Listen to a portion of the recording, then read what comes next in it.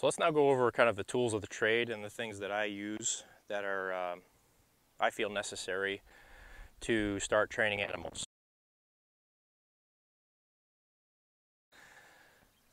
Just a simple stick, a twitch, or this is a tree branch. It gets them used to one of the command inputs, which is touch. So if I want them to come up, tap them on the rear end, whoa, forehead, G on the left shoulder, haw on the right shoulder, back on the ground or on the knees, and we'll show you that. And then you can get more complex as things go along. The most important two things to train calves, it's not a stick, okay? This isn't important. You could use your fingers and you'll see that sometimes you have to touch the animals when you're training them.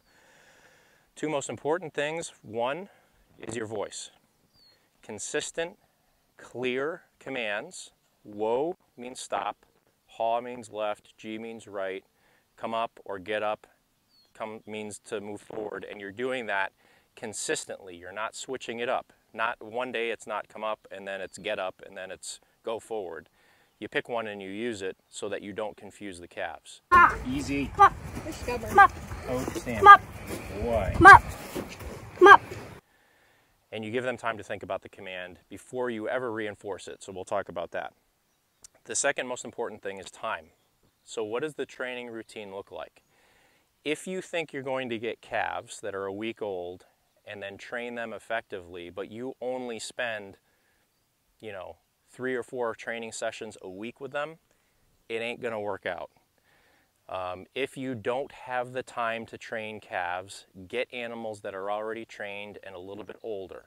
You can definitely teach them new things and new skills, but a good way to get frustrated with yourself and to get discouraged and turned off is to get calves and not be able to spend enough time with them. So what does that time look like?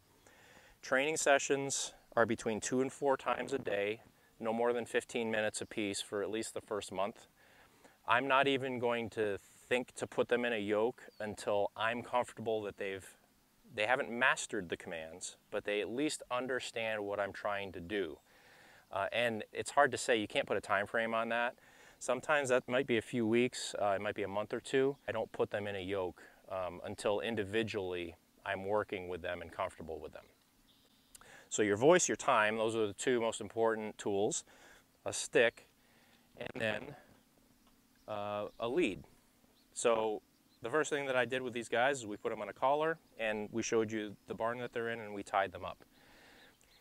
I deal with a lot of teamsters and I've judged a lot over the past 20 years and been involved in that aspect of observation, which I think is super important. The number one thing that holds teamsters back with having handy animals that will do what you want them to do is the reliance on halters. These animals will never be on a halter unless there's two things going on. One is the vet is here and needs to work on them and I need to restrain them, or if they're in a trailer and I'm transporting them because it's safer. Beyond that, they'll never be on a halter. And the reason for that is it's counterintuitive. Halters give you too much control over the animal, and I'm going to show you that. We are not halter training calves for working steers and oxen. We're training them with voice command.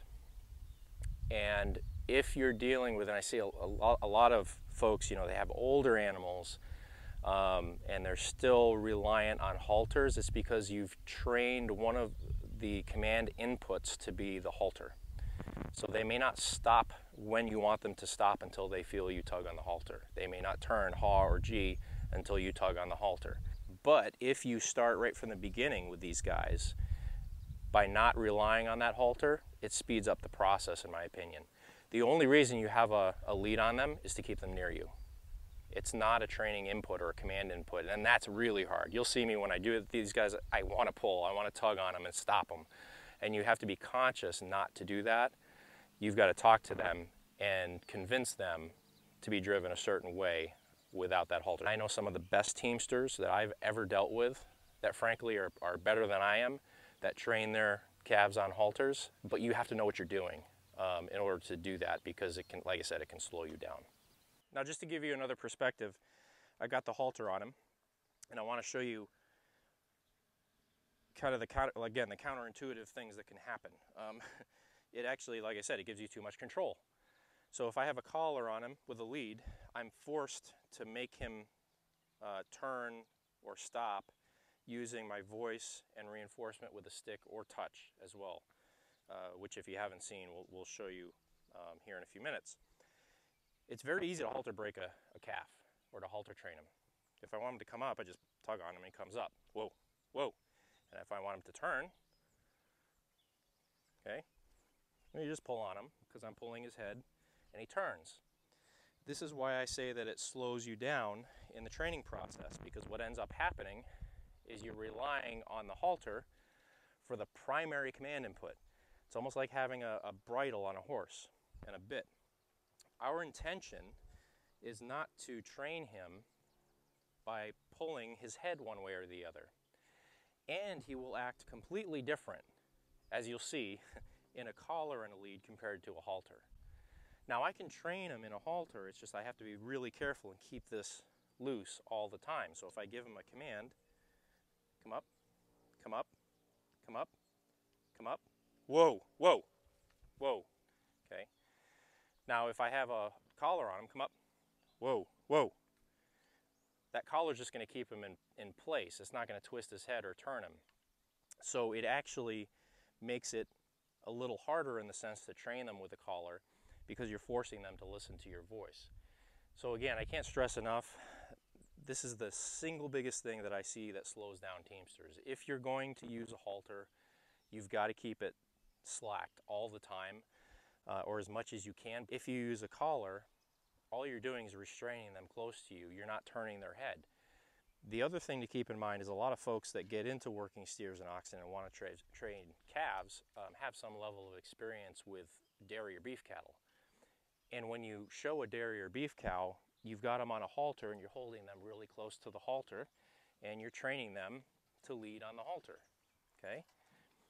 That's not how we want to do it, or how I would recommend doing it with a calf that's being trained for working steer, again, because we're halter training them and we're not going to halter train them in order for them to be handy. So 6 months from now or a year from now, if you want to be versatile in where you're positioned to drive them, if you want to sit on a cart or drive a plow, and you've halter trained them, then that's going to slow you down. You almost have to retrain them because you want the primary command input to be voice. Secondary is just reinforcement with the stick. The best thing if you have older animals too, that you haven't built that level of trust, they're not listening to voice commands, sometimes it's to put them in a confined area, in a fenced in area, and throw away the halters and work with them on voice commands one step at a time. And after a few days or a few weeks, they'll get it. But you have to be consistent, and you really can't rely on the halter in order to do that.